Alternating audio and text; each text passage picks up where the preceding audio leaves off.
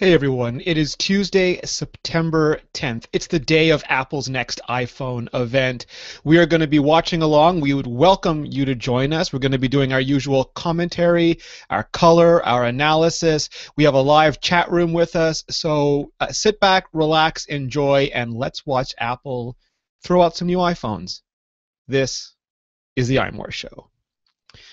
So Peter Cohen is going to join me momentarily. Apple should be starting in about 12 minutes, so we have a little bit of time to get started. We're going to be putting text up below this video so that people who can't watch can still listen. So excuse any of us if we have to stop to type every once in a while when something major happens. We're going to continue talking throughout.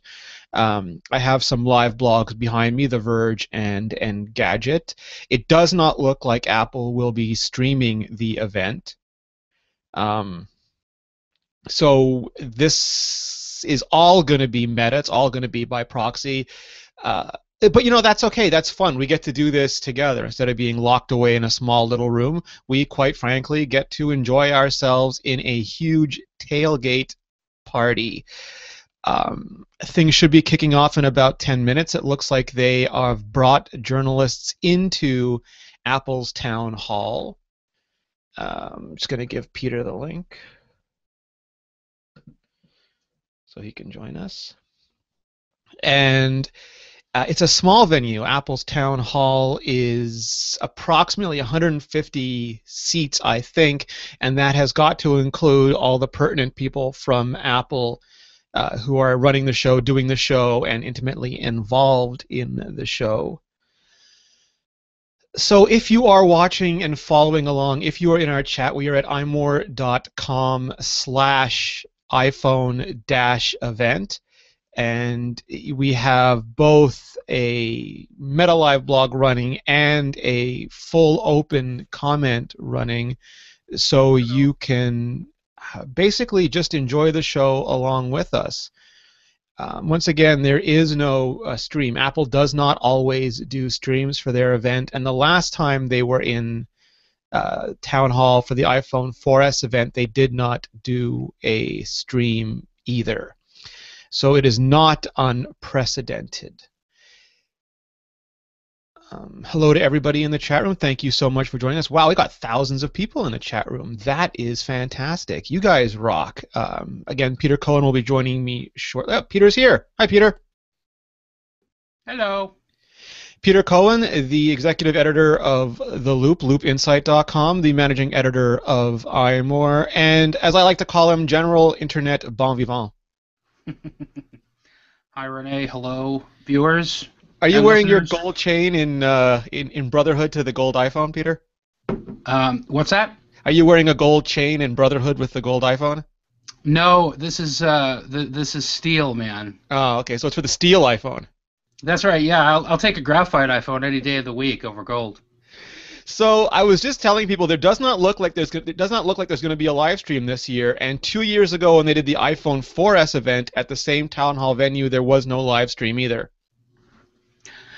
Well, you know, I don't necessarily think that that's a bad thing. I'm not sure if there's something specific about the venue that prevents them from doing it or makes it logistically more difficult to do it. Excuse me for just a moment.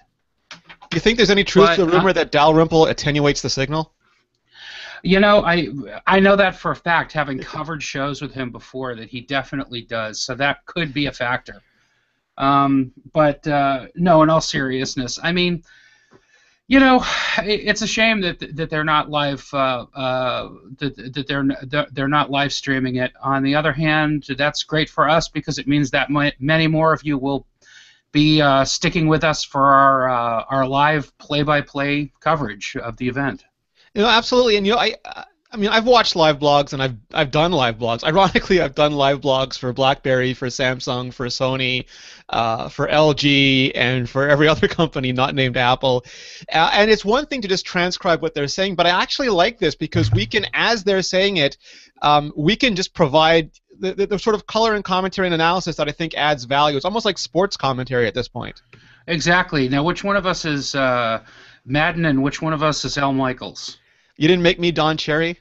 I don't know whether to be flattered or insulted. Oh yeah, that's right. Hockey night in Canada. That's right. It's Da-da-dum, iPhone day dum-da-da. around the world. I need a louder shirt. I was just gonna say neither of us are dressed appropriately to be John Cherry, although I think I'm closer to his hairstyle and his facial hair. Probably, and you probably know much more about hockey than I do, having the Bruins so close by. You got no excuse. You got the Habs nearby. Yeah, it's about a 6 week season for the Habs. It's great. Yeah, there you go. So, Peter, right off the bat, some people are wondering when we're going to get the Macs, the Haswell, iMac, Mac Mini, Retina MacBook Pros. Are we expecting them for this event? We are not expecting. My bet is that we'll see them sometime in October. But this event, as far as I can tell, should be specific to iOS and more specifically probably just for the iPhone. But an October release would be keeping with annuals, more or less annual upgrade cycle for new Mac hardware, and it would also peg it pretty close to Apple's quarterly financial report, which again is also, if past as prologue, as I'm fond of saying, a good indication that Apple would release new Mac hardware somewhere around then, so they can get all that revenue reported for the coming quarter. Now, we're also not expecting iPads at this event. That has been pseudo-officially noped by Jim as well, and I haven't heard anything about it either. Right, exactly. There's an outside ballpark chance that we might hear something about Apple TV today, either a software update or ostensibly a hardware refresh is in the works. But as you pointed out on our iMore show podcast before, Renee, probably premature for this announcement. We certainly should be hearing some stuff about iOS 7 today. iOS 7 is so close to release. We should be definitely hearing some stuff. Yeah, and iOS, I mean, the Apple TV does run iOS. It will be getting iOS 7. Apple won't call it that. They use a bunch of weird names for it instead of, I forget, they call it Apple TV OS 6 point something or other. But it really is iOS 7 below the covers. I don't know if they're going to do an iOS 7 style visual refresh for the interface, though. That would certainly be nice. I think the Apple TV interface is getting sort of old and tired. It'd be really cool to see it, and it'd be nice to see it have some consistency with iOS 7, because let's face it, up until now, the Apple TV interface has been very, very different from the conventional iOS interface. I'd love to see some consistency there, but I'm not a UX expert either, so I don't know really what that means for the Apple TV. Well, the Apple TV is getting hard to handle now with so many different channels, and some of them, like the Disney ones, quite hideous to look at.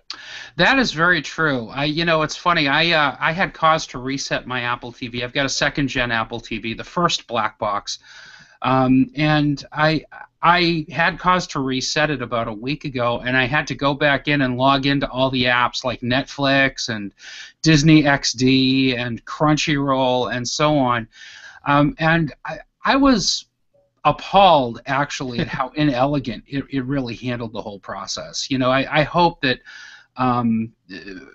that for users' sake, Apple is doing something to improve the Apple TV UI, because it's getting a little clunky.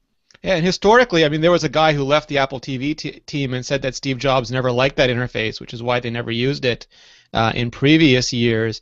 And while it did make some things easier to get to, there's still no search across different channels. There's still no sane way to organize the channels. It's not as good an Apple experience as the iPhone or iPad yet.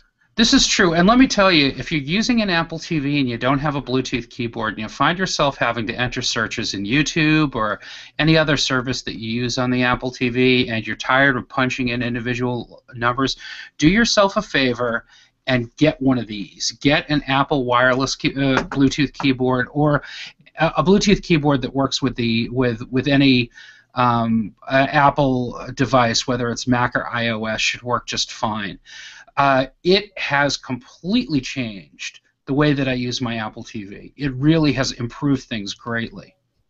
Yeah, it's just I would hope that eventually Apple will solve that problem without us having to have a little aluminum chiclet rectangle box next to us on the sofa.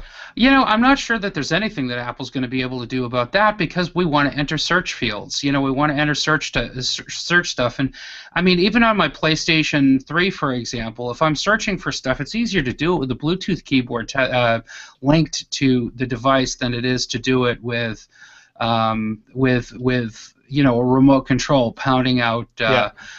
letters and numbers. So from that perspective, I think that there's a limited amount that Apple can do, but I certainly wouldn't mind seeing a better integrated remote, not necessarily from Apple, but maybe a third party, something akin to a Logitech Harmony or even the TiVo keyboards that have like a flip-up design, or the TiVo remotes that have a flip-up design with a keyboard underneath. That would be cool too. Yeah, it's an interesting problem to crack. Now, we are expecting the iPhone 5S, which will be the new high-end iPhone, an iteration on the iPhone 5, probably in gold, maybe in steel, with a better Apple A7 processor, a better camera, probably more energy efficient, and a fingerprint scanner, so that if Peter picks up my iPhone at a bar, he can't make any rude tweets while my back is turned. Indeed, indeed. Yeah, the fingerprint scanner is something that's gotten a lot of eyebrows raised since news started to leak out a couple of weeks ago about it. And, for my part, I think it's great, but I've got some fundamental questions about how this is going to affect things like authentication and stuff like that, I guess we'll see, what exactly happens as time goes on. No, absolutely, and it's going to be one of those things where first Apple has to make a case. They'll have to say it's easier and faster to use than a PIN code, for example, and then they're going to have to prove that it's reliable. Because if people have Siri moments, they'll probably stop using it, and that would be a shame. Because the whole point of this is to make authentication easier on mobile. Yeah, indeed, and the most valid questions that I've heard so far come from IT people who are responsible for supporting whole bucket loads of these things. It's like, Yes. how is this going to work? Because I need to be able to reset these things, or I need to be able to lock them out, or make changes at the drop of a hat. So I'm sure Apple has thought about those issues. I'm sure Apple's got some great solutions for us. But the proof of the pudding, of course, is in the eating. It's going to be very interesting to see how this stuff evolves as we find out more about the technology. All right. It looks like a lot of all the journalists are in place. The event is about to start. They're playing Fits and the Tantrums, according to our old friend Dieter Bohn, who is studiously typing it all out for The Verge today. There's a lot of outlets covering it. So while Apple is not doing a live stream, we can at least collect, sort of compile all the information, and hopefully give it to you in an enriched form, like enriched adamantium. Peter, do you think there'll be any surprises? Do you think there'll be any one more things? Do you think they'll pull that old line out and give us one more shock? Nope, that was a Steve Jobs thing, and Steve didn't even do that for years after he had done it before. I think that, and I don't see Tim Cook really playing by that rule book either. I'm not expecting a lot of surprises today. Having said that, I think that there's a lot about the iPhone 5S and 5C that we don't already know, even though we think we might. I mean, we've seen parts, we've seen cases, we've seen complete boxes, and we've seen.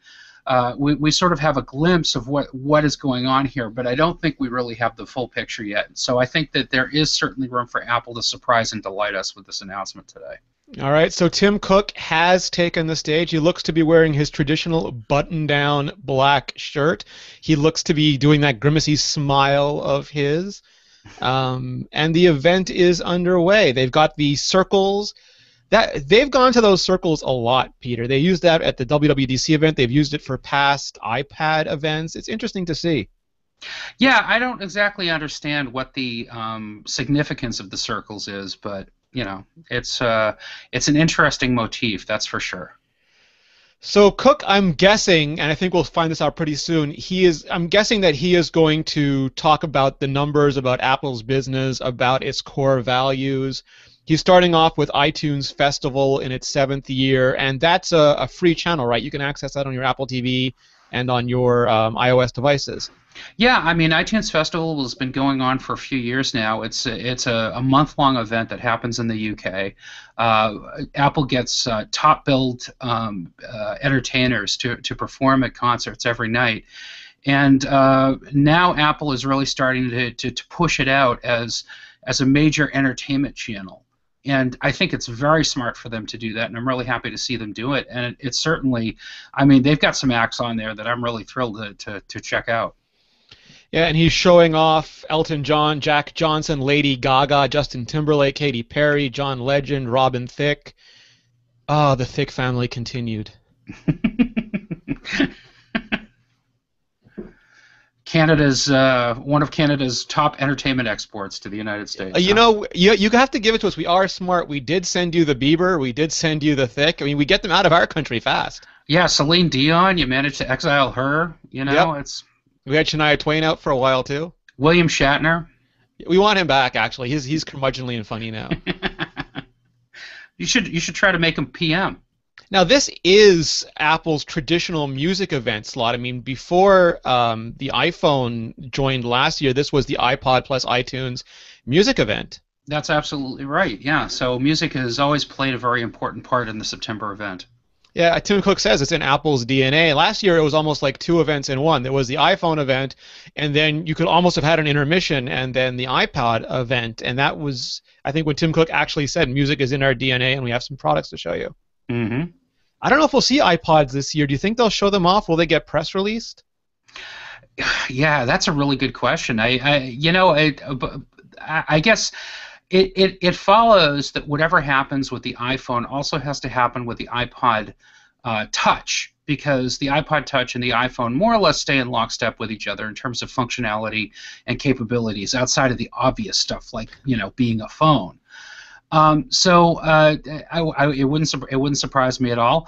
A lot of people are wondering what's going to happen with the iPod Classic. And personally, I would like to know that too. I'm looking for a really high-capacity iPod Touch to replace the iPod Classic. Apple could thrill me today by offering me well, I guess it would have to be, a 256 gigabyte iPod Touch. Ooh, boy, that would be fun. Well, I mean, Apple hasn't always updated. I remember one year, I think it was 2011, my iPod Touch review was, this year it comes in white. There we go. So, I mean, the iPod Touch theoretically used to have double the chipset of the iPhone, but they haven't been keeping that up to speed. Otherwise, we'd have got a 128 gigabyte version a couple of years ago. Yeah, that's true. There are practical considerations for it as well. Obviously the cost of memory is pretty high still, even though Apple has, such a corner on that market. And also, the iPod Touch needs to stay a little bit slimmer than the iPhone does. So there isn't quite as much room for storage capacity in there. They're showing a video of the iTunes Festival. It is about the only imagery of Lady Gaga I've seen recently where she's clothed, so thanks Apple for that. Indeed. Jim Dalrymple was at that event. Nice. I didn't realize he was a Gaga fan, but, Jim is a man of mystery. He likes Heineken. Yeah, a Canadian who likes Heineken is a rare breed indeed. And the Bruins. I'm not going to bring that up again. Definitely iPhones, maybe iPods Touch. Is it iPods Touch like Surgeons General? I'm sure it is for some grammarians, but I think iPod Touches is perfectly sufficient in this particular case. If there's any sticklers out there, you can address your concerns to Jed Bartlett.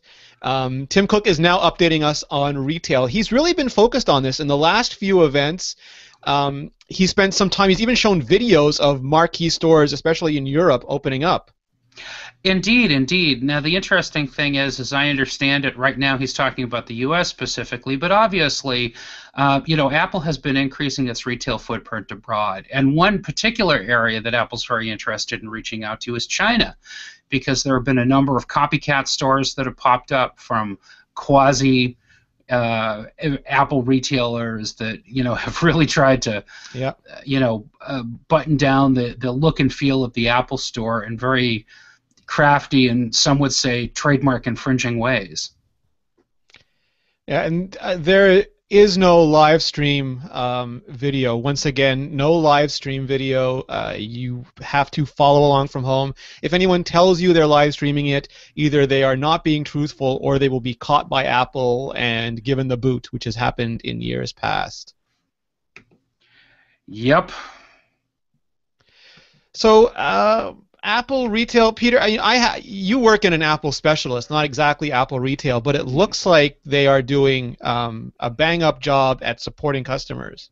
Yeah, absolutely. Apple Retail is great, and I have to admit, even as somebody who works in an Apple specialist retailer on the weekends, I'll go to Apple stores to get support for products that I need to have repaired, for example, or whatever, because their support is so damn good. Plus, I just like the experience of going to an Apple store, even though it can be a little bit crowded and so on. The only problem is that and this isn't actually a problem. This is a good problem to have. Apple is very interested in keeping the dollars per square foot high in all of its stores. So it's very choosy about where it opens locations. The malls that it opens into, the lifestyle centers as they're called now, need to fit a certain demographic profile for Apple to even consider putting a store in there. Because once they put a store in, they're very reluctant to close it. They typically keep these locations open for quite some period of time. It's not unprecedented for an Apple store to open, but it is a little bit unusual. So it's, that leaves room for companies like mine, that can service customers away from where Apple retail stores are, because, like in our case, we're still an hour's drive from the closest retail store. So a lot of people prefer to come to us because they want to shop local, they want to do business with local companies, and they don't want to have to drive all that way to have to go to an Apple store. So some people are saying they're having trouble with the iPhone event page. I apologize if that is happening. We are taking a look at it now. So they're on to iOS 7, and Craig Federighi is taking the stage. This will probably be a recap of WWDC, where he'll go over the same tentpole features that we saw previously, like Control Center, Notification Center, and the new look and the new feel. That's not uncommon, Peter. I wonder if they don't think the same people watch this event as watch WWDC, even though it's probably a lot of the same reporters in the room. Probably a lot of same reporters in the room, but I'm not sure that a lot of the same people worldwide are really interested in the same information. It's really interesting. Tim Cook just mentioned that they just shipped their 700 millionth iOS product. Earlier this year, it was only January where he said that they had shipped 500 million.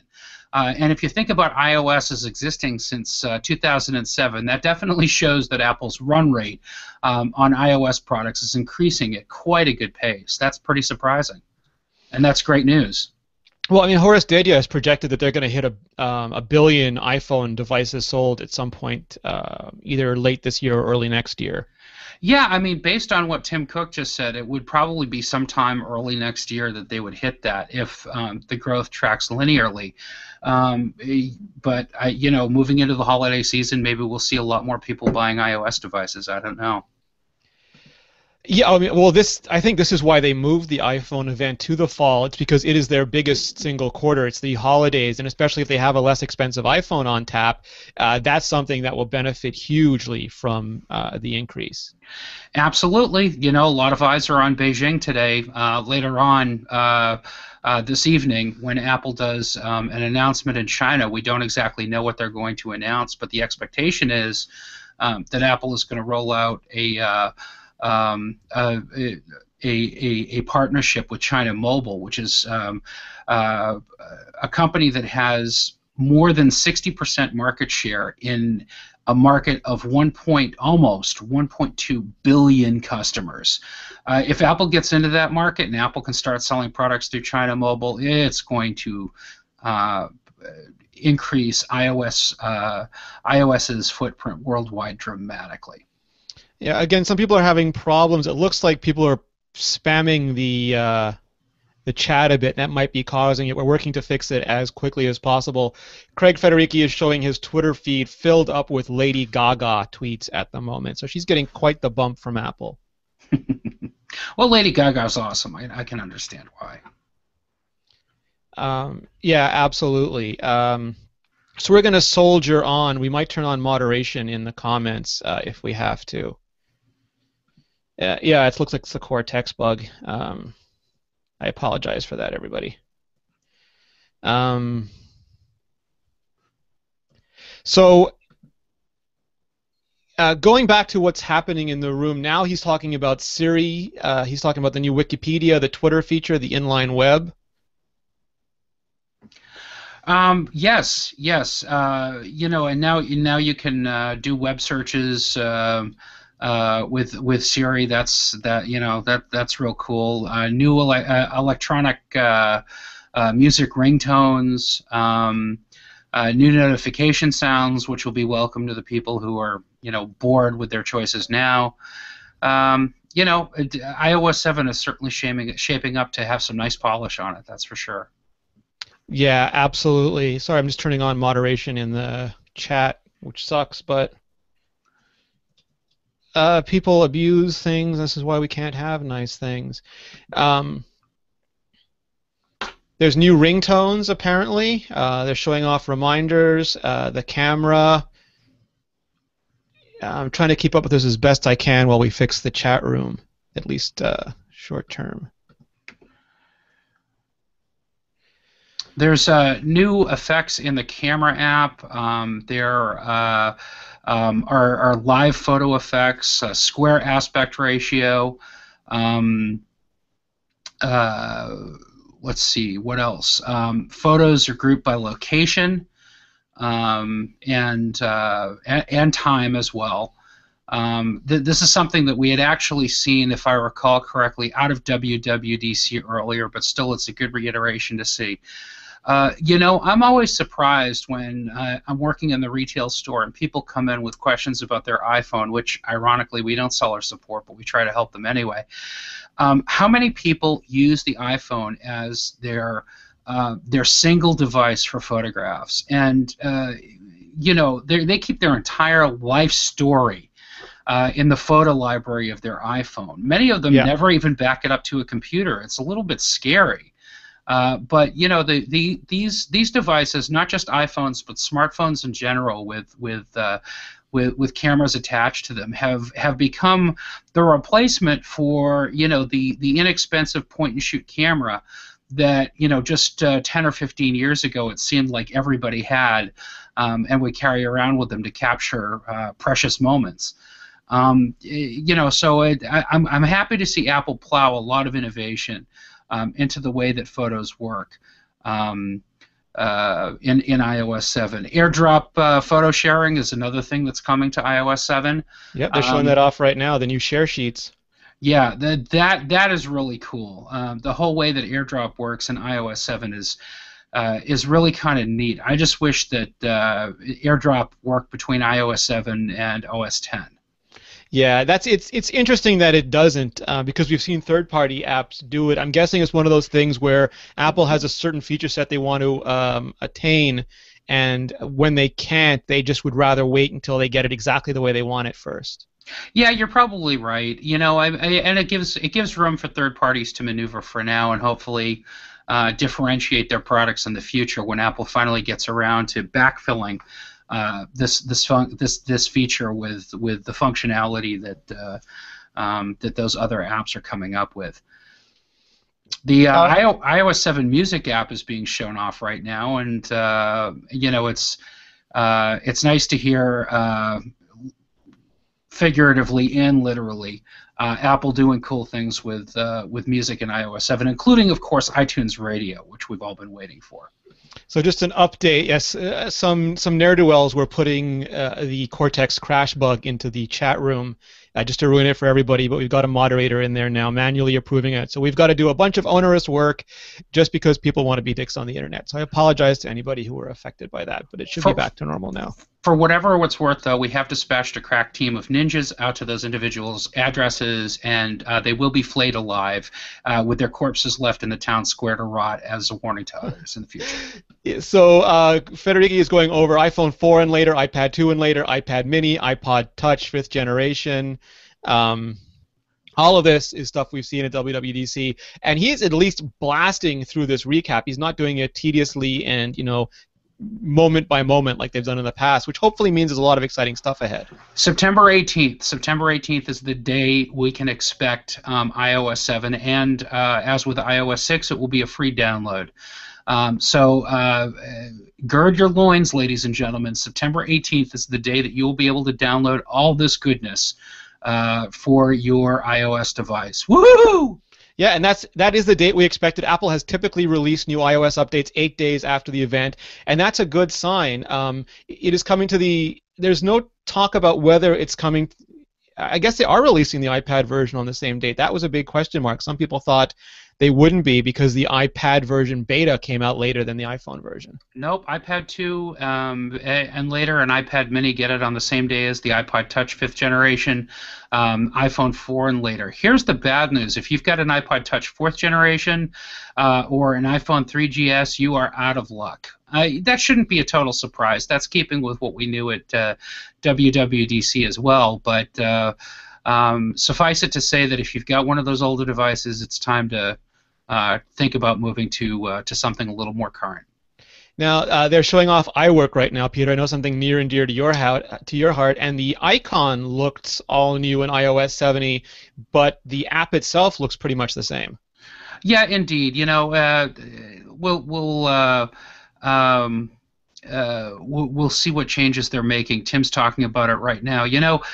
Tim says that iWork for iPhone is the best-selling mobile productivity suite, and that doesn't surprise me. If you take a look at Apple's top-grossing apps in the App Store, the 3 apps that comprise iWork are almost always in the top 10. People need that functionality, especially in the absence of Microsoft's Office, in any sort of widespread availability on iOS devices. And no, I don't think that Office 365 app counts. So there are some reports that the iPad version will be coming out later than the iPhone version, and some reports that it isn't. So we've got to double check that. So we'll keep you apprised as soon as we find that out one way or another. They're showing off all the iWork apps. Again, they do not look like they've been redesigned for iOS 7. That's not surprising because making iOS 7 has been such a huge amount of work that Apple probably doesn't have the engineers to update all these apps at the same time anyway. Yeah, and also, this is workflow stuff now, right? They're making major changes to the operating system and the user experience that goes along with that. I'm not really sure that now would be the right time to completely throw out the baby with the bathwater and reinvent the way that people are actually working on these devices. Oh, Peter, I don't mean to interrupt you, but he's showing off 5 apps. He's not showing off GarageBand. There's Keynote, Pages, Numbers, iPhoto, and iMovie, and those are all going to be free. All 5 of them are free, but the 6th app, GarageBand, has not been shown. Yeah, very interesting. The free news is terrific news for people who have not yet downloaded it, downloaded these apps. I'm sure those of us who have paid for them are going to feel a little bit ripped off, but hey, whatever. They're free with any new iOS device. So if you buy ostensibly a new iPhone or a new iPad when they're released, you're going to get these apps for free. It'll probably be like the Mac where they're just there in your download queue and you're able to get them. I wonder if GarageBand is going to be different because Apple's introducing actually the only inter-app communication API they're introducing is an inter-app audio API. So maybe there'll be a new version of GarageBand to go with it that'll get some separate attention. Maybe so, yeah, absolutely. That sounds like a pretty safe bet. So again, Apple hasn't made any hardware announcements yet. We assume they're coming shortly. Right now. And there we go. Yeah, a couple of you may be expecting this. Ha ha. Very inside baseball. Anyway, what I was just going to say is iPads, iPhones, and 5th generation iPod Touches, new ones, will get these apps for free. Yeah. Everyone else still has to pay for them. iPhone 5 had the most successful first year of any iPhone Apple has ever done, is reportedly what Tim Cook is saying. So much for the naysayers who said that when when the iPhone 5 was first introduced, Apple had a dud on its hands. Yeah, now the chart is curving off a little bit, but that's what you expect on any hockey stick. You get rampant wrap up, and then there's a point where you start getting, well, you reach the, what is it, the thermodynamic limitations of the solar system we live in. Yeah, absolutely. And I mean, you know, but the bottom line is a lot of people are getting iPhone 5s, and Apple, to its credit, made iPhone 5 available uh, uh, through a lot more channels than it had before. So, Oh, here we go, Peter. This year we're not gonna keep the old iPhone 5. We're gonna replace it with not one but two new designs. so the analysts who predicted that were correct. The Yep. iPhone 5 is no more. It makes sense on a lot of levels, and of course, Phil Schiller is coming out to take the stage. And yeah, it makes a lot of sense because the iPhone 5 is an expensive product to keep producing, and if you can save money on doing that with these two new models, that'll be a big win.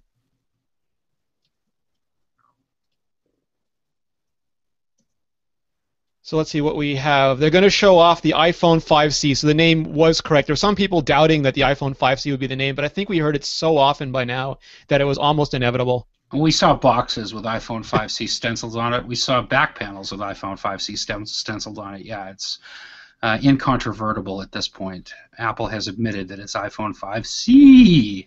And they're showing off the iPhone 5C logo, which has the C in a little round direct box, just like the original 3GS did.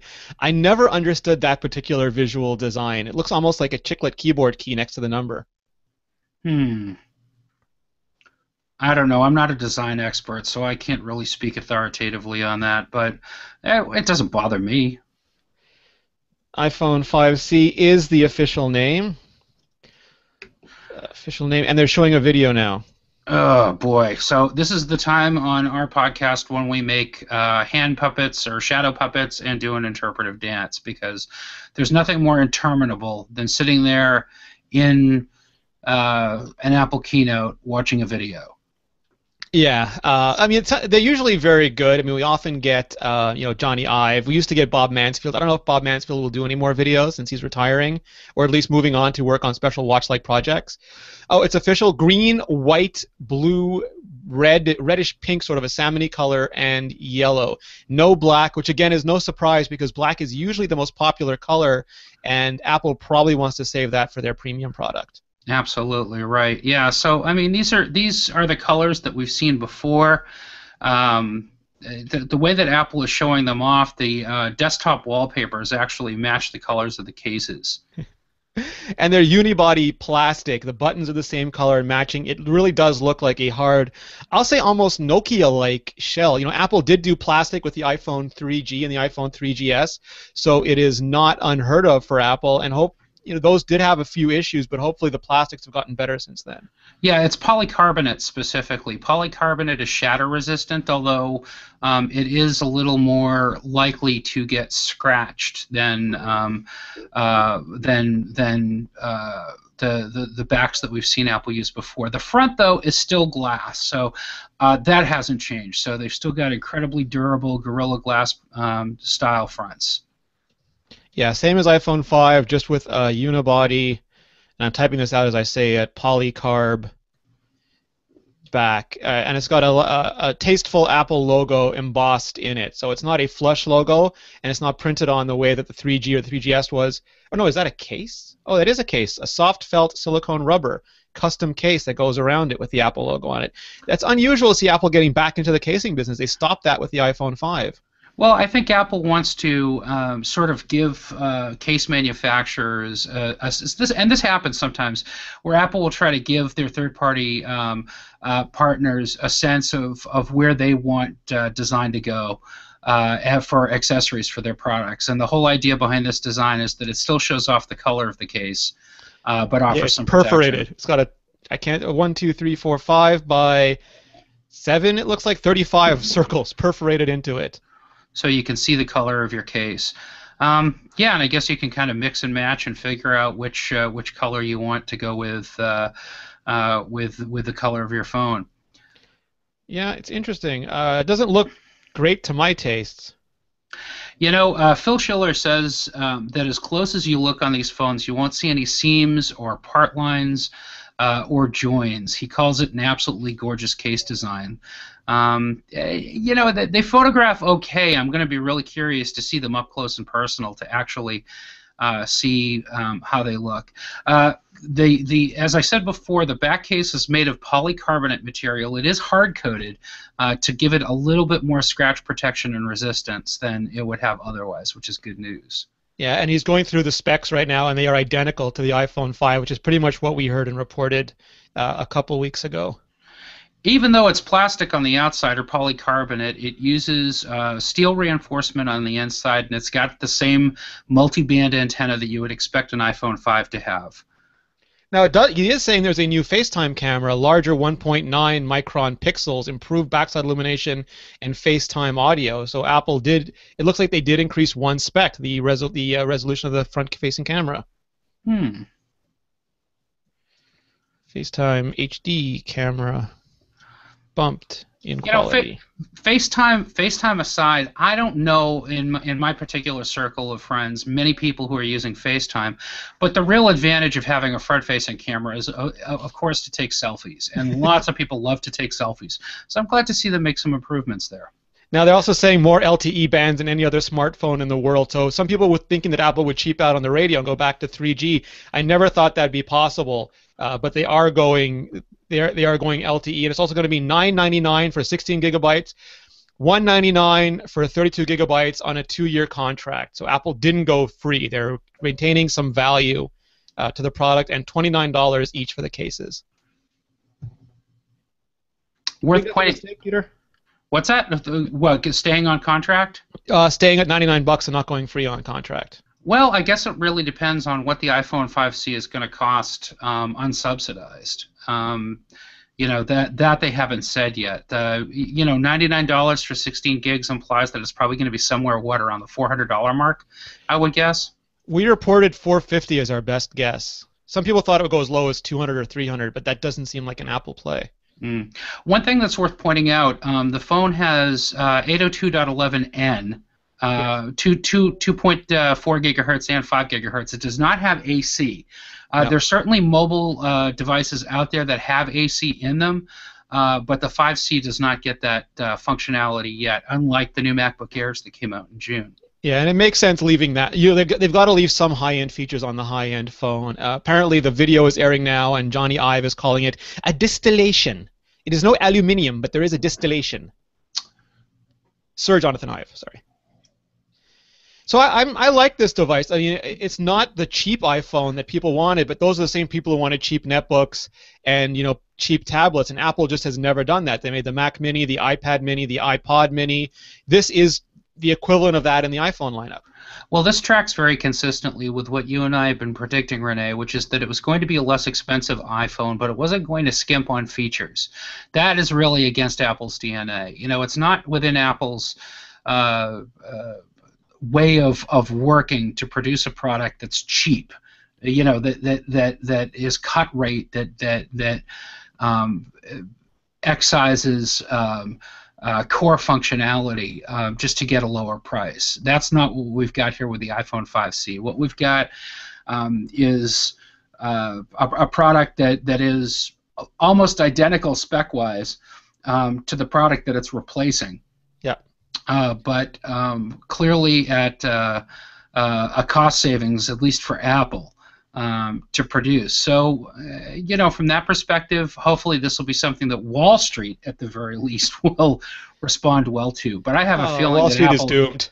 Yeah, I have a feeling that Apple is going to be very, or that the consumers are going to be very happy with the new iPhone 5C, because it is a new thing that they'll be paying last year's price for. Johnny Ive was calling it unapologetically plastic, and they took fanatical care out of it. It is a polycarbonate unibody, a lacquered hard coating. This is a great phone. I mean, the iPhone 5 up until today has been what's the right word? It's been competitive to other more recent higher spec phones, just because Apple makes it, they make it from atom to bit, and that doesn't look like it's going to change. I think this will also appeal to people for whom the original iPhone was a little bit too expensive, or they just wanted something that looked a little bit different, and this is that. I can see families getting more iPhone 5Cs too. I think a lot of parents have been reluctant to get their kids iPhones because they know that their kids are going to ruin it. Maybe a polycarbonate body, lacquer-coated polycarbonate body is something that they may respond better to and say, you know what, that looks less delicate. It looks more durable than the product it's replacing or than the high-end product. I can justify getting that for my kids. Absolutely, and Apple's really showing off the different colored cases and showing that you can do different color combinations, which is pretty. I mean, that's an interesting take because the whole show through the color, they're showing looks like 30 different color combinations between cases and phones right now. And that's just Apple's cases. Yeah. We've already been flooded with press releases from companies that have announced iPhone 5S and 5C cases. So you're going to see, a deluge of possibilities coming out in the coming days and weeks. And they've got all the LTEs, Peter. They keep telling us they've got more LTEs than anyone else on the market, which All makes the a difference. LTEs. It makes a difference because there's 40 different LTE segments, and it's very hard to support them all over the world. For the iPhone 5, it took 3 different models, including Verizon, to cover them. And the more you can do with the fewer parts, the better. That's absolutely right, Renee. And regular readers to iMore may recall my tribulation getting my bone stock iPhone 5 purchased from Apple, working on T-Mobile's LTE network. It actually took a swap out in order to do. So I'm glad to see Apple kind of taking the bull by the horns and offering one phone to rule them all, as it were. Which color do you like best? I don't have favorites. I like to have variety, I bought 3 different iPod Touches just so I could get a bunch of different colors. This is hard for me. I don't know. Maybe white, but there's a white iPhone. Am I going to go with something different? Yellow's not going to be as cool as gold. The red looks I can't tell, Peter. I wish there was a purple. If there was a purple, I would get a purple in a heartbeat. Yeah, Dalrymple was saying the same thing. You're both Samuel L. Jackson with his lightsaber all of a sudden. There you go. iPhone 5S time. Nice. Phil Schiller is back. And this is the high-end the high-end flagship phone. The most forward-thinking phone anyone has ever made, according to Phil Schiller. And that usually bodes well for us. And again, it's got the button treatment around the S, which flabbergasts me. But, it's Apple. What can you do? Come on, Hockey Hair. Give us another can't innovate my ass. I want to hear another one of those. It's a Mac Pro phone. Mac Pro phone, that's it. Glistening black phone shaped like a lipstick.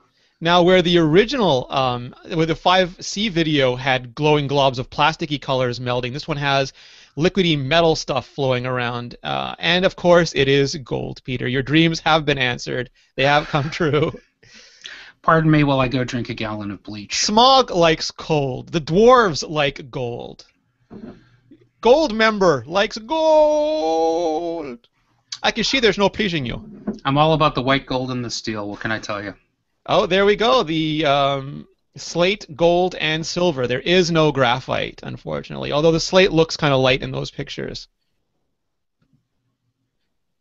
So let's just put that up there. Silver, gold, slate. So gold is the new color. I'm getting the gold. Unapologetically getting the gold. Slate. Slate is definitely on my list. Same chamfered edges, same high-grade aluminum. So it basically really is an S-Class product, and we can see in the pictures the dual LED flash, which I haven't spoken about yet.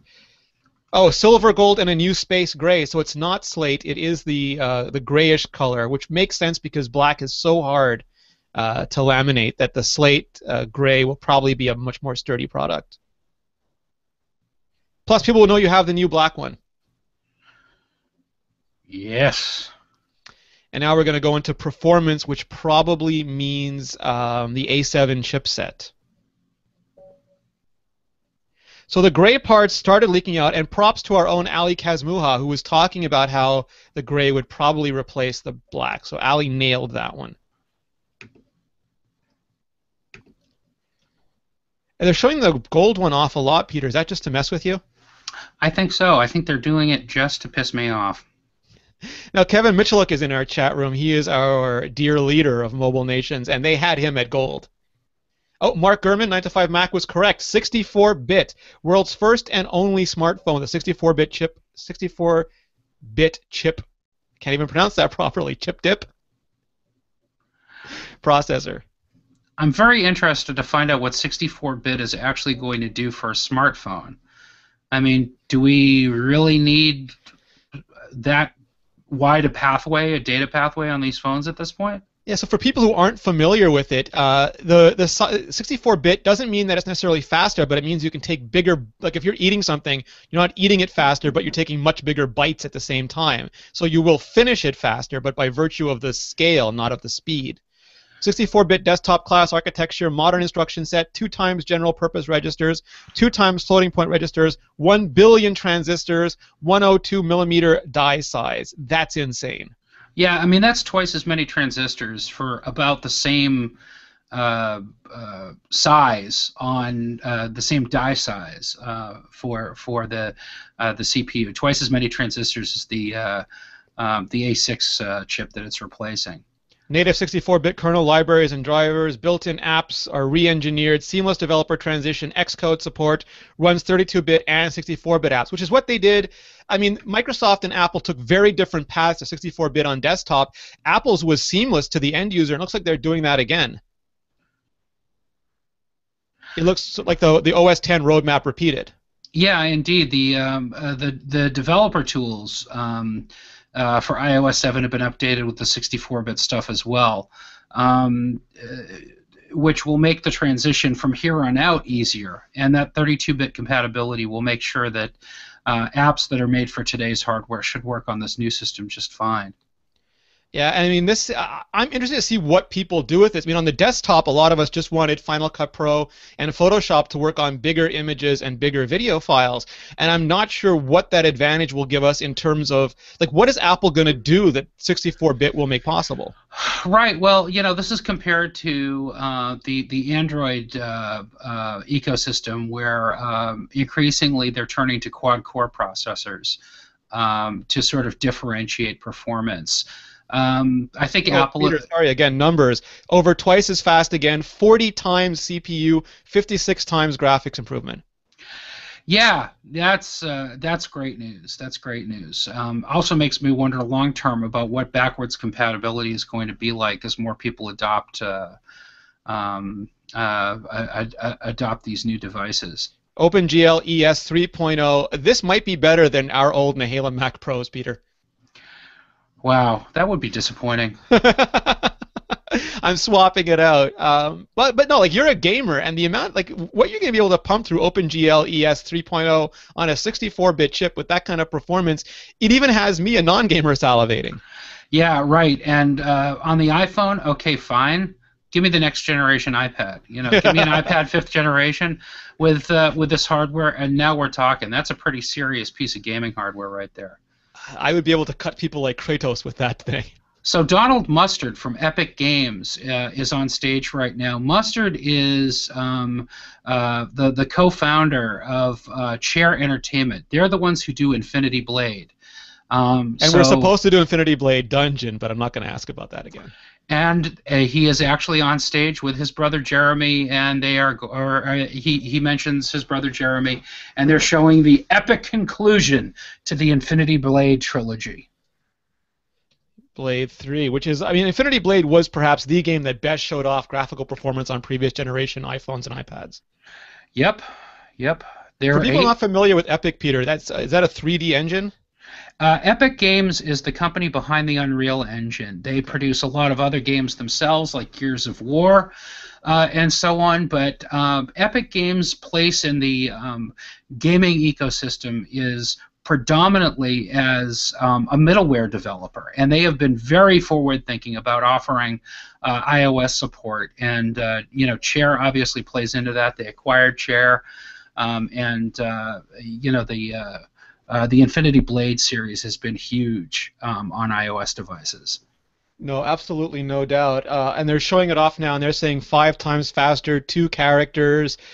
You can see the home button. It's got a gold ring around it, which, a little bit of a tell, and it looks pretty much like the packaging leak. Well, I'm guessing the silver one will have a silver ring, and the black one will have a slate ring, so it'll all match, Peter. All right, fine. I'm not going to make the obvious joke there. Thank you. If you like it, you could have put a ring on it. So yeah, there are a lot of new features in Infinity Blade 3 that look really cool. Here's an interesting sidebar. Donald Mustard said that converting to 64-bit usually is a really painful process for developers, but for them, it took 2 hours with the new Nice. tools. So if that's an indication, and one can't extrapolate data from an anecdote, but if that's any indication, then Apple is really trying to make this transition to the 64-bit architecture of the A7 chip as seamless as possible. Lens flare that would make J.J. Abrams proud. No, but exactly, Peter, and that's why I said Apple really did a good job managing the 32-bit to 64-bit transition on OS 10, and bringing that over to iOS is so smart because people will be able to take advantage of it without having to worry, do I download the iOS 7, 32-bit or 64-bit version? Which app goes with what? I mean, that was a huge headache on other platforms. That's right. Yeah, I mean, this ain't Apple's first rodeo, so they have the knowledge of how to manage that effectively for sure. This looks like a great game. I'm guessing this is going to be on the top of a lot of games you have to show off your new iPhone 5S list. Yeah, I mean, I'll be perfectly honest with you. Infinity Blade has never really thrilled me as a game, but Tech demo? as a tech demo, it is unbelievable. I mean, it really shows what an iOS device can do. Um, and, it certainly has been copied by many pretenders who sort of took the swipe mechanic for the hack and slash core gameplay mechanic in Infinity Blade and have repeated it many times, some successfully, most not very successfully. Unbelievable level of detail, though, in the textures and the imagery that we're seeing here. It's a really sweet-looking game. I mean, this is, in some respects, console-quality graphics coming out of a tiny little phone. Yeah, absolutely. You've been writing about that. I've been writing about that. A lot of people have been writing about what these devices mean to gaming because we've got a Nintendo 2DS has been announced, PlayStation's got their Vita and now a Vita TV. But Apple they're not gamers at heart. It's not in their DNA the way music is, but they've fallen ass backwards into quite a gaming empire. Yeah, no, it's absolutely true, and I think Apple knew from the start that gaming was going to be important, but I don't think they understood quite how important it was going to be to the iOS ecosystem in the end. And it's going to be available in the App Store along with the new iPhone 5S, whose ship date has not been announced yet, but which historically would be available on the 20th of the month if Apple sticks to their similar patterns.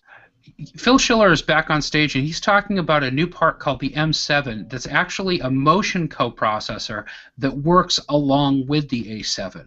Which Clayton Morris has been talking about for a while, so kudos to him.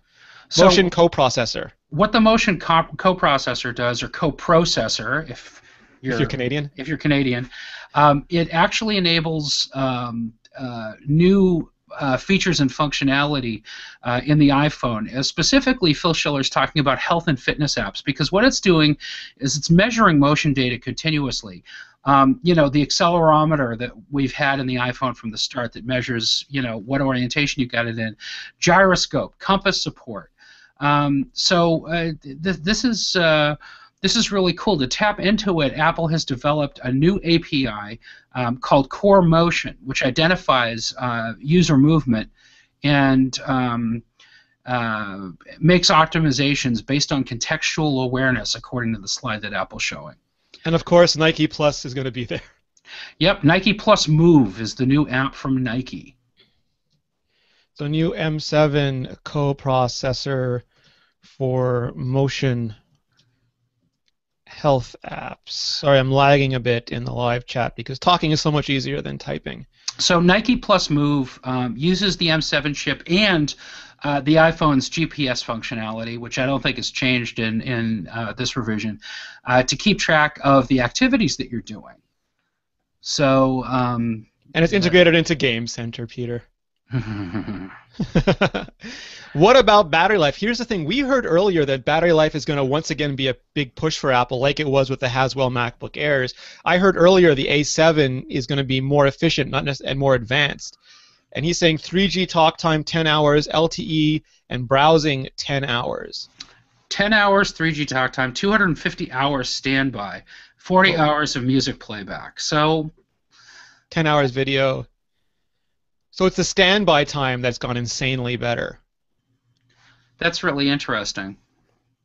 So if you're using it, you're still using it. But if you're not using it, and I mean, Apple provides very good battery numbers. Most other manufacturers will say 24 hours of battery life, and they imply that you're sleeping for 8 of those hours and not using it. Now, Apple doesn't count that. They count real-world metrics. So what they mean, all these numbers, is you actually using your device. And that's fairly impressive. Camera time. Yeah, yeah, this is exciting. A lot of people have been wondering what Apple was going to do with the iPhone 5S for the camera, because this is an area that arguably Apple has dropped behind some other companies with. Yeah, absolutely. Sorry, I'm just answering a reader question. I have to say, Renee, as interested as I am in the M7 and the iPhone, we've all heard rumblings of an iWatch. I'm really curious, looking further down the road, what Apple is going to do with this M7 technology in a wearable, because that seems like it's going to be a natural fit. Yeah, the slow, execrable journey there. So um, Apple's saying that most people just want to take a picture. Like you used to have to be a good photographer. 15% larger active area on the sensor, so we're back to the whole photon thing. Larger 2.2 aperture, so they didn't get down to 2.0. They only got down to up to 2.2. It's counterintuitive. And it's still a 5-part lens system, but it's a new 5-part lens system, and the pixels are 1.5 microns, which isn't quite as good as the 2 microns on the HTC One, but that's only 4 megapixels. You've got to reduce megapixels to increase microns. But it looks like a fairly interesting compromise. Indeed, indeed. Bigger pixels make for a better picture, according to Phil. Well, that was that whole Steve Jobs thing at the iPhone 4S event where he said, it's all, sorry, the iPhone 4 event, it's all about photons. It's about capturing photons. And it looks like that they're continuing that same strategy now. And what Apple doesn't usually get enough credit for is the image signal processor in the A series chipset ends up making iPhone pictures better than pictures from camera phones that have better cameras, because the post-processing is incredibly important on mobile devices. On paper, a lot of the newer phones should have destroyed the iPhone in camera tests, but they just didn't because their chipset was not as good as their glass. And it's almost like a roadblock between getting the best pictures. Talking about a dynamic local tone map now, which is great technology. Autofocus matrix metering with 15 zones. So again, this is all image signal processor stuff. They used to do white balance, really, really good white balance, really good exposure. Now they're taking that to the next level. Yeah, he's comparing it to the capabilities of a DSLR camera. We'll see. Interestingly, there's a new flash on the camera as well that Apple is calling True Tone, which should provide more consistent tonal quality than the overly bluish white flash that's on today's iPhone 5. Absolutely. I mean, they're showing off outdoor sky in the blues, fluorescent light in the whites to blues, studio lamp in the yellows, incandescent light in the oranges, candle flame in the oranges, and they're having a white and a yellow. It looks like, or a yellow and an orange. It's hard to tell from this angle, but they'll be able to use the flash to better the color balance. 1,000 unique variations, they're saying. Right. So, if you're thinking a little bit along the lines of the Philips Hue that Renee likes to show off in his office every so often, you're probably on the right track.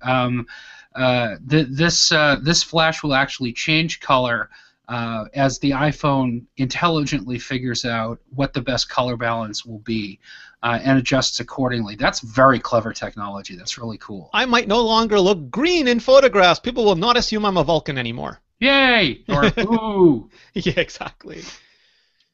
And the people who are in the room are saying that the photos do look better. We will put it through its test. I'm sure a lot of people will put it through its test, so we'll see what real world is.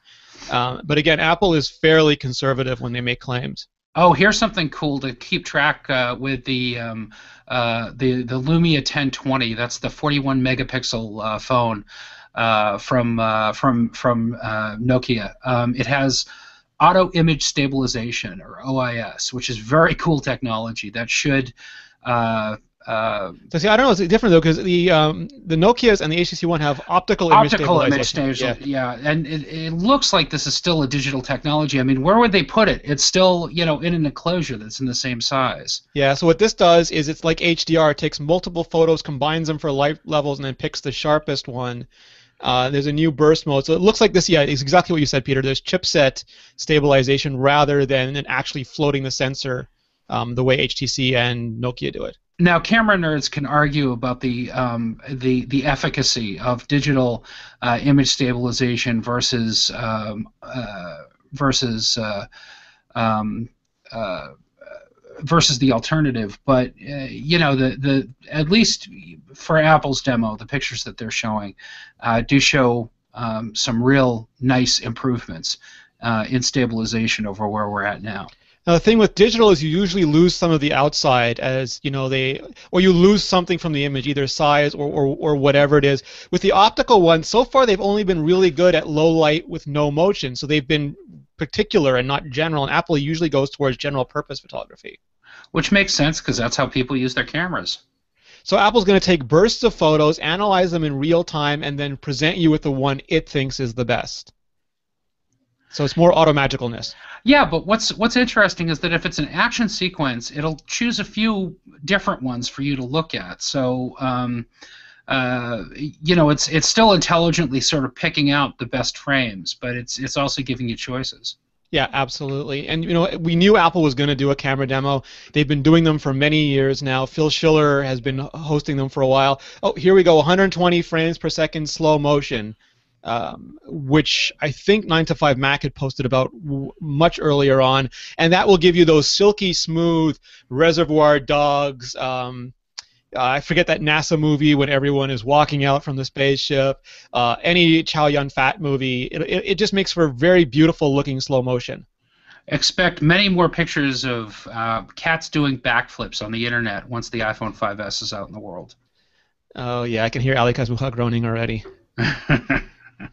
But I'm hoping it'll produce better overall video, smoother, cleaner overall video. But if you want that special effect, especially if you're loading stuff up into iMovie to make those trailers with, it's 720p at 120 frames per second, so not 1080. 1080 is still the regular frames per second. And they're going to show us some samples now. It's kind of gimmicky. I would put it in my gimmicky drawer. Yeah, that's fair. I mean, it's cool, but I don't see it as something that I would use every day. We'll see it forever on Vine and Instagram video, and then it'll stop happening. That's very true. They're showing a beautiful jellyfish. And Schiller is saying it's still the camera to beat. And again, that's a claim on overall performance. There are camera phones out there, like the ludicrous Nokia Lumia 1020, that will beat it in certain areas. Maybe still overall, we'll have to put it up to a test. And there's a squirrel in honor of Andy Anatko up on the board. But it is on paper, again, a pretty good improvement to the camera, given that they used the same casing as last year. How many megapixels? They didn't say how many megapixels it is. I'm assuming it's the same. It's going to be 8 megapixels because they very smartly decided to increase the microns. So what happens is a lot of companies, to make more megapixels, will slice up the sensor more into smaller pixels, and that means you absorb less light and you get crappier photos. So megapixel, after a certain point, actually makes for worse photos. I'm not going to mention any names, Samsung, but what HTC is doing, I think, is smarter, and what Apple's doing is smarter, and that's increasing the size of the microns.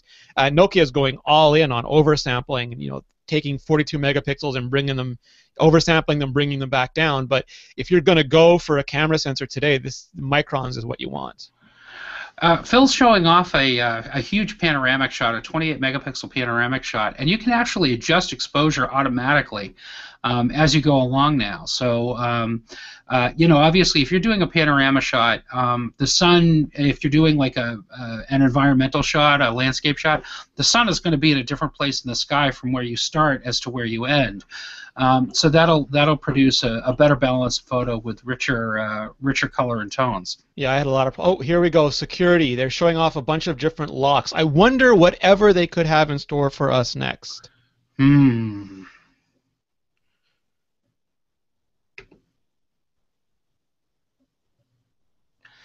I miss the old days when documents were actually paper and you could lock them up in places and protect them. Really, Phil? Really? Yeah, well, I mean, if you deal with HIPAA or if you're in, the medical business, you still have to have local files locked in a filing cabinet. If you put them online, you are opening yourself up to a lot of problems. That's right. Yeah, it's a world of hurt, to borrow a phrase from Steve. A world full of baggings of hurt. Yes. So Touch ID is the name. The marketing leak is accurate. There is a new Touch ID sensor. I don't know. What do you think of the name, Peter? Touch ID sounds fine to me. Better than Finger Time, that's for sure. Better than Finger Time. Finger Time is just rife for way too much fun having. Yeah, and they've got a very iOS 7 fingerprint-looking icon. Now, the Yeah, big question Johnny, here is if Johnny Ive designed fingerprints, that's what your fingerprint would look like. absolutely. Now, the big question is going to be how accurate is it? I mean, if they make it too precise, then you'll get false positives. If they make it too liberal, then you won't get in. So here's the specs. 170 microns thin, 500 ppi resolution, scans sub-epidermal skin layers, 360-degree readability. So you can't theoretically hold it wrong.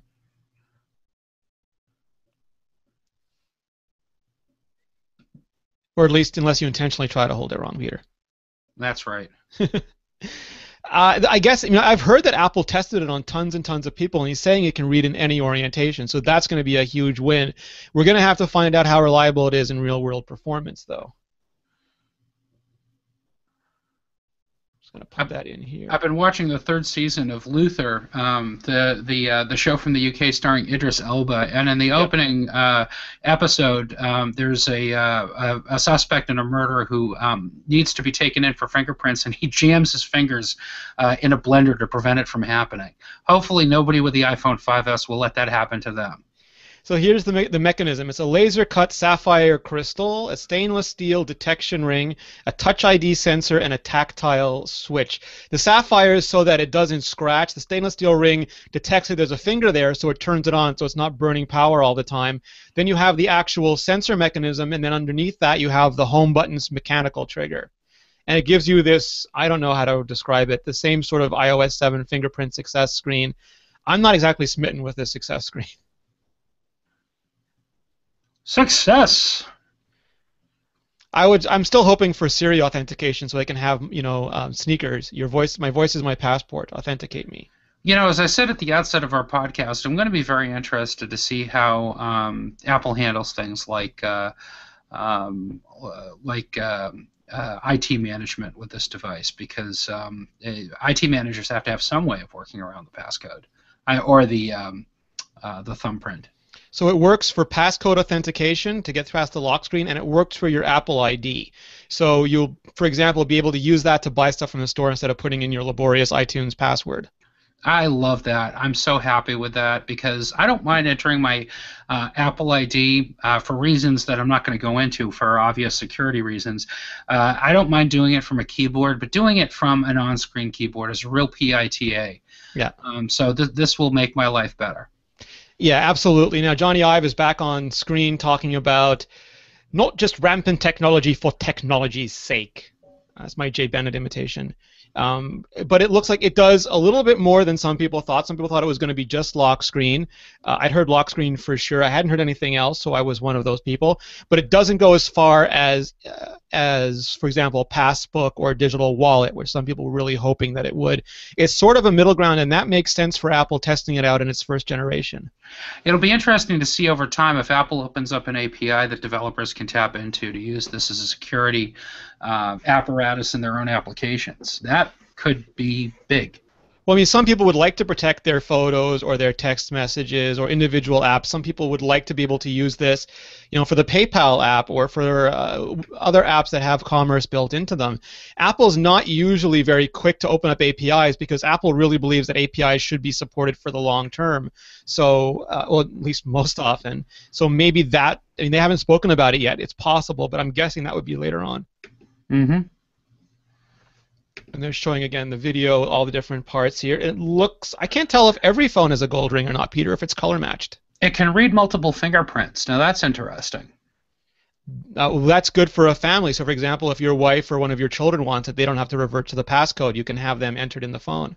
And I'm assuming also your IT manager. Yes. Capacitive touch to read your fingerprints. Put that in there. Multiple fingerprint support. So Apple's pitching this as the most secure phone ever. I mean, and that is something that people suspected that Apple was going to make an enterprise play for this because BlackBerry's historically been the most secure phone. I mean, there were NSA versions of Windows Mobile, but passcodes don't always work. They're showing off the Arch, the Loop, and the Whirl now, and it looks like it's built into the chipset level support. Security mavens may be interested to know that Apple has said that the Touch ID information is never stored on Apple servers or backed up to iCloud. It's very specific to the device itself. So you don't need to worry about your fingerprint being uploaded to the internet and hacked by somebody. Or, looked at by the NSA.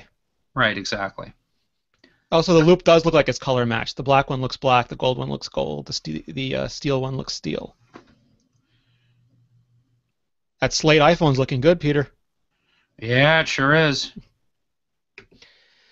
So it's never been available on other software. Yeah, so that is interesting, and that is a good thing when it comes to privacy. Now Schiller's back on stage with the A7, the camera, and the fingerprint icons behind him. September 18th. I can't wait. Is that the date for iOS 7? For iOS 7, that's right. Yeah. 64-bit, iOS 7 64-bit and supports Touch ID. Well, that's nice. If it didn't support Touch ID, it would not be very useful.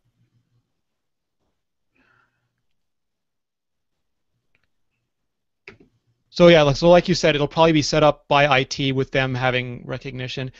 Same prices as before. It's their most forward-thinking phone yet, which is an interesting slogan. Last year, it was the biggest thing to happen iPhone since iPhone. $199 for 16 gigabytes. $299 for 32 gigabytes, $399 for 64 gigabytes. On a 2-year contract, of course. No word on 128 yet. I'll put that in here. $9. Cases cost $49 each. So is the black iPhone gone for good now? It's white, slate, and gold? Well, the slate is just more gray than black now. I see.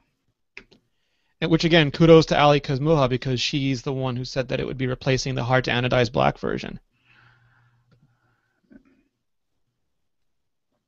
There are new cases, $39 a piece. Okay, they're colorful cases. I'm not really smitten with them.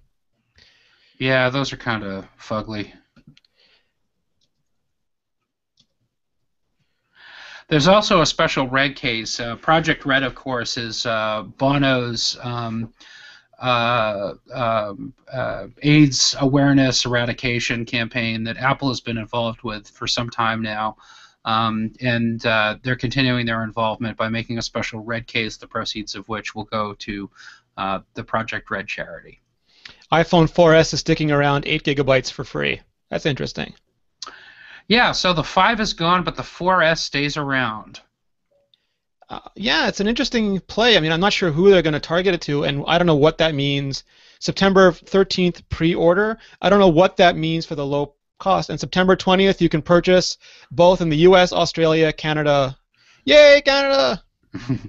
And this is consistent with what we heard about before. We had heard rumors that various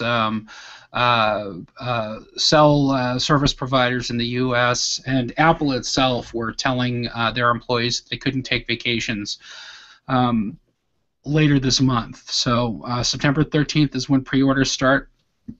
United States, Australia, Canada, China, France, Germany, Japan, Singapore, United Kingdom. I don't recall seeing China on the first run list before.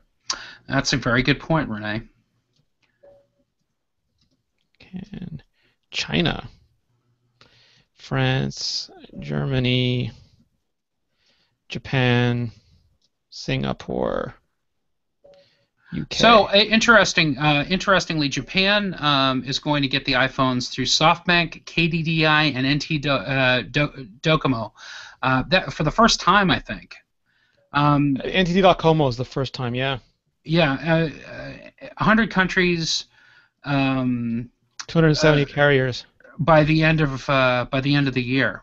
So that is a very big global launch for Apple. Yeah, a lot of questions in the chat room about specs. If Apple didn't mention them, assume they're exactly the same as the iPhone 5. So yes, Siri on both phones. Yes, Nano SIMs on both phones. Tim Cook is back out.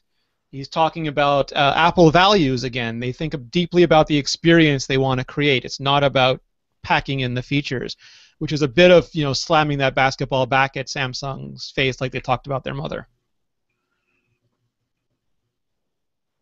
There's no iPhablet. I'm very disappointed. Bigger iPhones sound like a next year thing. Micro SD cards. There's an adapter for the iPad, but really, micro SDs are like floppy drives. If you're still using micro SD cards, then you've not kept up with the new generation of technology. They have benefits, but their drawbacks outweigh their benefits. Cook is going over all of the products. I would actually like it if my camera got rid of micro SD and became an online camera. I mean, it's nice to have some internal storage for when I'm completely offline, but if I had a camera that ran iOS and just uploaded everything to Dropbox or to PhotoStream, whatever, I'd be so much happier. Have you tried the what are those cards? The SD So cards with the yeah, the Wi-Fi built in? MiFi, yeah, Yeah, I forget what they're called. They've I been mixed. iFi. Yeah, they've provided mixed results for me. Here's the commercial. Looks like a guy on a boat using a colorful new iPhone. Nobody wants 5 inches. People want 5-inch iPhones, but in the US, the smaller iPhones continually outsell all larger screened phones combined. Apple will probably have to address it, though, because more and more people are wanting bigger phones, especially in countries where people only have a phone, where they can't afford a phone and tablet, and they want something that's more computer and less phone, and that's where the phablet sort of fits in. And I'm guessing, again, we'll get that towards next year. Larger pixels, fewer pixels, same pixels. The micron, if you're talking about the camera, the microns got bigger, which is much more important than pixels. There's already way more pixels than you need to take a poster. There's no need. I'm going to say that unless you're going to do subpixel, what is it called? With the extrapolation when you bring them down to smaller sizes, oversampling. Unless you're going to oversample, you don't need more than 8 megapixels on a phone. What you need is a really good aperture and a really good micron size. Cook is thanking everybody. It looks like it's a 1-hour event, Peter. No iPods, unless there's a big surprise at the end. Oh, they're going to return to music. Maybe I spoke too soon. It's either a performance or an iPod. Removable memory, safe backup is all going to the clouds. Clouds are much better than local finicky storage. Oh, so as before he closes, we really do love music. Music, as we said earlier, is in their DNA. And celebrating great artists. And here's John Mayer. No. It's got to be Lady Gaga after that build-up. No, I'm just kidding, too. Now, showing the iTunes app logo, maybe an iTunes radio segue. There's a musical guest here. One day Tim Cook will just rock it on the stage himself. That's right. Haul out a guitar and start to shred. There'll be fireworks all over the stage. Pyrotechnics. You can disagree with me about micro SD and expandable memory. People were upset when Apple ditched the floppy drive, when they ditched the optical drive. It's Elvis Costello, Peter. Oh boy. Elvis Costello is great. But again, there's way more drawbacks to removable storage because you can't depend on it. It may be there, it may not be there. It might be it's not an ideal solution, and it's the past, not the future. That's right. Internal storage is the future, Charles, not SD cards. They no longer matter. It's my best Ian McKellen. One word: plastics. And Elvis Costello is telling us all to stay quiet. So, Peter, starting to wrap up on our end here, what did you think of the event? How do you think it stacked up compared to previous iPhone events? Well, going into it, I wasn't expecting a lot of surprises, and I was not shocked from that perspective. That was our fault, though. I mean, we should have had spoiler alerts all over the entire site for the last year. Right, exactly. No, for sure. Uh, the bottom line is that we were expecting a new that we were expecting two new iPhones, and that's exactly what we got. Big news for me was that iOS 7 is going to be out in the world on on September 18th. And that's great news for anybody who's got a compatible device uh, that can work with it. I'm not. I don't think that it's worth upgrading. Everybody should be upgrading on day one. Obviously, some of us are going to have to fall on that sword to pave the way for the rest of y'all. But take it as it comes. It's going to be an interesting transition for sure, and it'll be interesting to see how many people upgrade and how quickly. Um, the fingerprint sensor on the iPhone 5S looks like a really cool piece of technology. Anything that Apple can do to maintain the level of security that an iPhone has, but make it easier to use is a really good thing in my opinion. And if it's as foolproof as Apple says it is, then awesome. Yeah, absolutely. What actually impressed me, and I don't know if this will get the attention that it deserves, is that Apple doubled down this year. I mean, they are not introducing. Sure, they're both based on the iPhone 5 platform, but Apple, for the first time ever, is releasing two new iPhones. The 5C is not as ambitious, but it does come with a new manufacturing line. You're not just churning out one new model. You've got to basically double production capacity if you intend to sell a lot of units, which they obviously intend to do. And turning out a product on the iPhone scale is not easy. Turning out two products at iPhone scale, especially new ones that require new manufacturing processes, absolutely not easy. The 5C looks like a better alternative than the 5 would have been if they just kept it around. At least a more differentiated one. We'll have to wait and see for off-contract pricing. The 5S has, to say what Peter said, it was spoiled, 12 different ways from Sunday, but it's still an amazing product. It's got hopefully Apple is going to mainstream fingerprint scanning with this device. There's always a chance they'll Siri it or Maps it, but I'm going to give them the benefit of the doubt and really try to use it.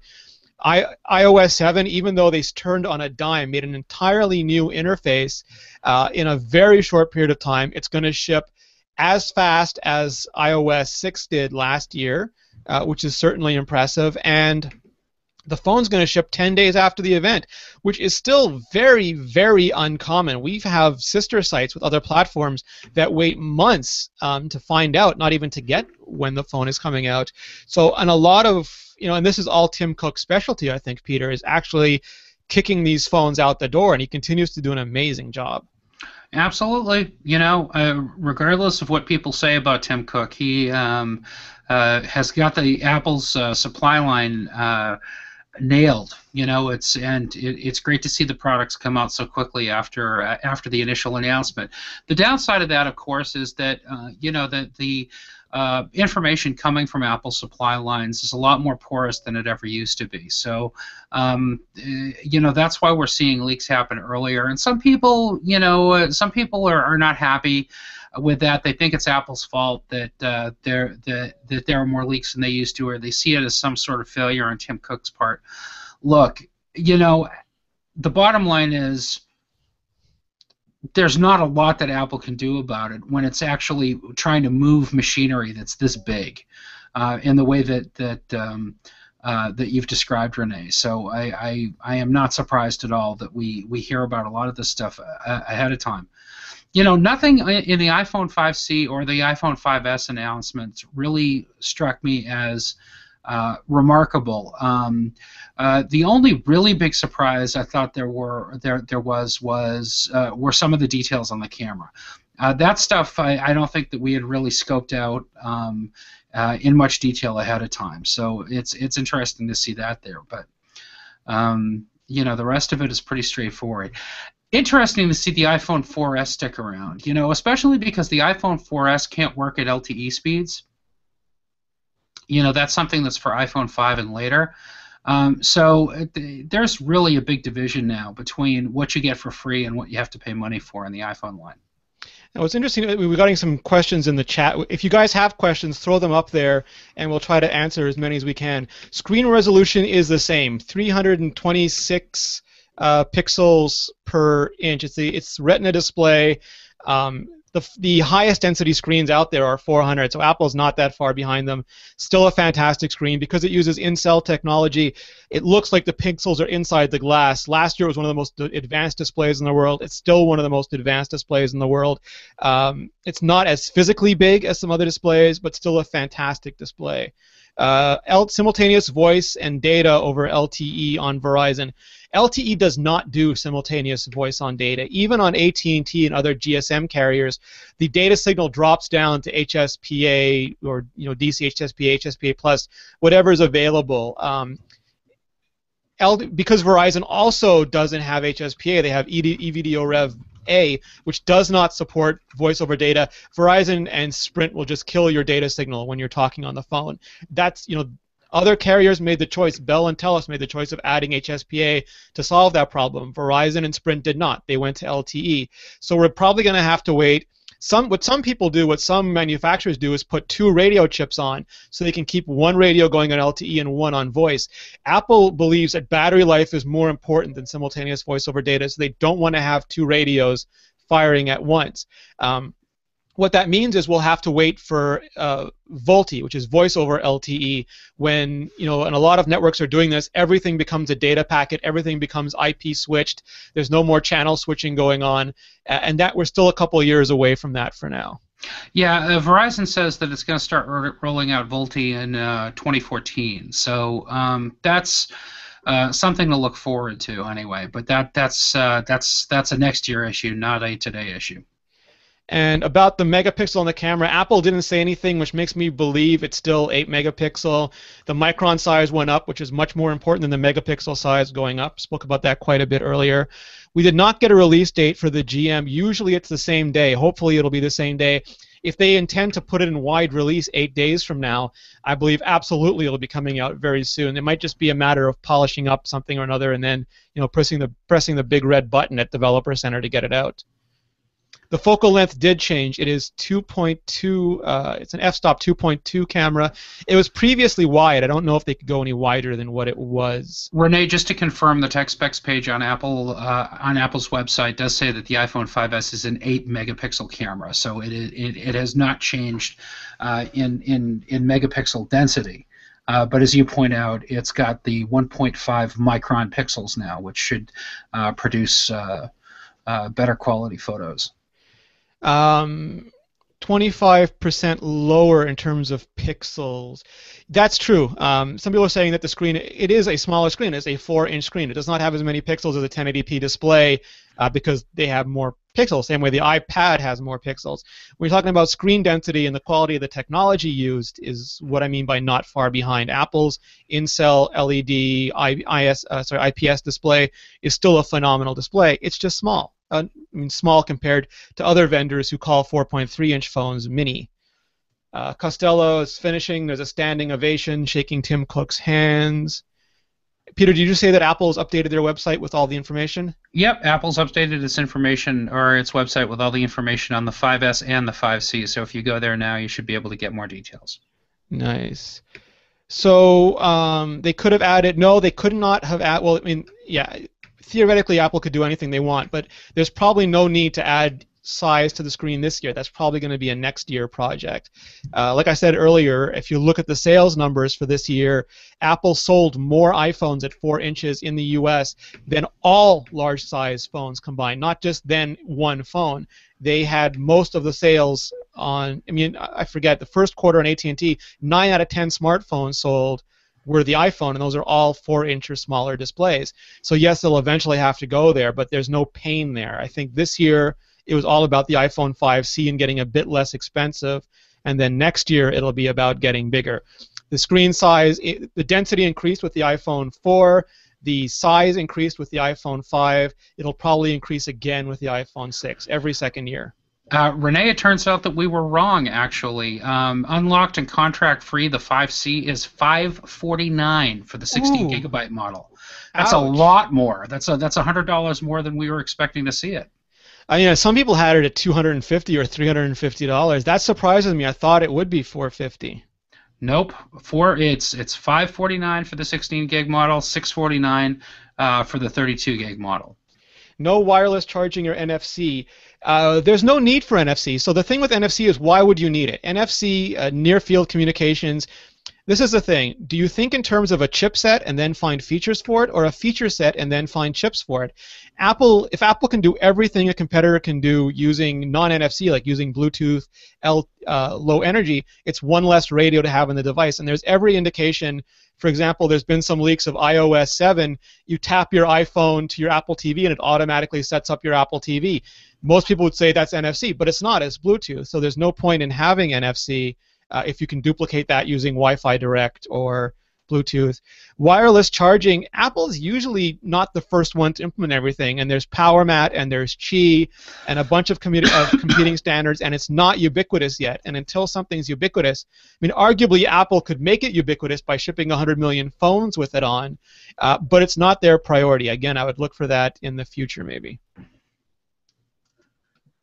Richard Devine is saying, holy hell to the iPhone 5C pricing. Yeah, and by the way, iPhone 5S pricing basically remains unchanged from the 5. If you're getting it unsubsidized, the 5S starts at $649 and increases by $100 for each increment of storage capacity that you double. So the 32 is $749 and the 64 is $849. NFC tags, that is not a mainstream technology. I mean, that is a very niche technology, and Apple gains very little by supporting that. There may be a mobile payments play to be made with NFC, and the way Apple wrote Passbook, they could very easily update the framework to include NFC, but again, that might not be this year. That could be in the future when NFC is a more popular technology. Peter, I'd be interested to see what the price is in China. I mean, if they launch in China Mobile, maybe the price will be different there, especially considering the differences of that market. Well, there's been a lot of rumbling that one of the reasons why China Mobile and Apple have been at an impasse is because China Mobile doesn't want to have to pay the steep subsidization cost that mobile carriers typically do. So the 5C certainly cuts $100 off there, and that does make a difference when you're talking about a potential user base of 1.19 billion people. But is it enough for China Mobile? I guess we'll find out in a few hours, won't we? Absolutely. So with that, I mean, thank you everyone in the chat room. We had thousands and thousands of people joining us, and it is absolutely amazing. And thank you so much for being here. You are once again the absolute best community in mobile. Really sexy looking. Absolutely. I am going to jump off here. I will be on Mac Break with Leo Laporte, Andy Ihnatko, and gang, and I think about half an hour. We will have much more coverage ongoing with iMore. Just stick to iMore.com, imore.com/iPhone-event. If you haven't already, make sure you go right now to imore.com and enter our contest. We are giving away an iPhone 5S, actually a $500 gift certificate to put towards one. So if you want a little extra cash to upgrade, I mean, if you're on contract, that's way more cash than you need. All you have to do is leave a comment to enter. You'll find it on the front page, imore.com. Peter and I will be back with an iMore show on Thursday, but we'll have tons of coverage between now and then. Peter, thank you so much. Where can people find you? Right at imore.com, sometimes at loopinsight.com, and on Twitter and app.net at Flarg, F-L-A-R-G-H. And I'm at Rene Ritchie pretty much everywhere. I'm at imore.com. For all of our shows, go to mobilenations.com. Thank you, everyone. Have a great day. Once again, we appreciate you joining us. These were Apple's 2013 iPhones.